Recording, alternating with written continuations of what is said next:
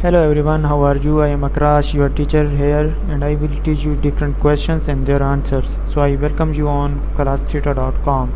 So our today's question is the argument in the third paragraph regarding the connection between the partition of India in 1947 and Punjabi migrations to Britain in the 1950s is most directly supported by the author's claim that and answer. The question is resettling partition refugees led to an economic crisis in rural Punjab, leading to further population movements.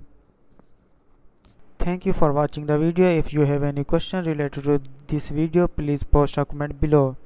If you have any question in your mind, you can also post on the website and I will be answering you in the next video. Thank you for engaging with us. Until next video, bye bye.